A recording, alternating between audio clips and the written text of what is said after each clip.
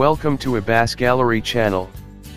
These chopped up, matte painted prototype cars wear the bodies of today's Mazda 3, but underneath the surface is what Mazda believes is the future of gasoline propulsion. The hatchbacks are running Mazda SkyActiv-X Powertrain, set to be the first production compression ignition gasoline engine. They are not, however, just for show. Mazda is confident enough in its still under development technology to let us drive the cars on public roads. SkyActiv-X is the powertrain side of the next iteration of Mazda's continual push to cut its corporate average emissions ratings while boosting fuel economy. Today's engine families are called SkyActiv-G and SkyActiv-D for gasoline and diesel, respectively. Compared to SkyActiv-G, X is intended to improve fuel efficiency by 20 to 30% while also boosting torque 10 to 20%, relative to today's 2.0-liter engine. What might those numbers turn out to be? Today's Mazda 3 2.0-liter automatic hatchback, for instance, produces 155 horsepower and 150 pound-feet of torque, and returns EPA figures of 28 miles per gallon city and 37 mpg highway. So extrapolating, a version with the SkyActiv-X engine could boast something like 180 lb-ft and 36/48 mpg.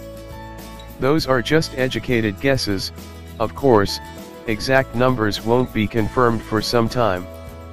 The secret to this new performance is gasoline compression ignition, which harnesses many of the benefits that diesel engines have enjoyed for years.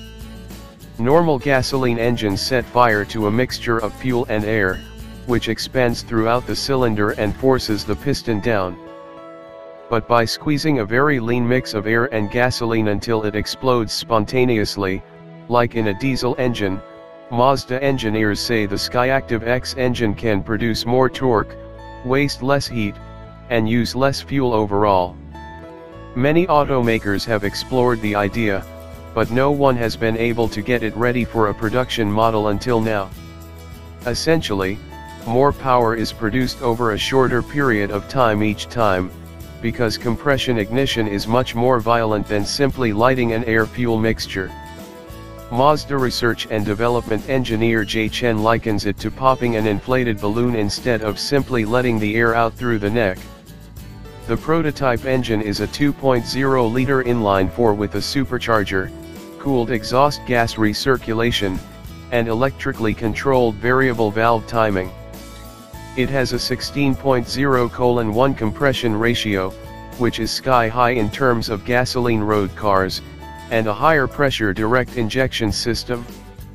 Counter to most gasoline direct injection cars, the fuel injectors are at the center of the cylinder head and the spark plug is off to the side. Most of the time, the engine runs in what Mazda calls spark-controlled compression ignition (SCI) mode. A very lean mix, i.e., there's a high proportion of air to gasoline, is ingested in the compression stroke, swirling around thanks to a special piston design. The supercharger is used to add extra air if needed to thin out the mixture. Then right as the piston reaches top dead center, with that mix almost ready to ignite of its own accord, the engine sprays in another small amount of fuel and ignites it with a spark plug. That explosion pushes the remaining air-fuel mix over the edge into an explosion, producing lots of power very quickly.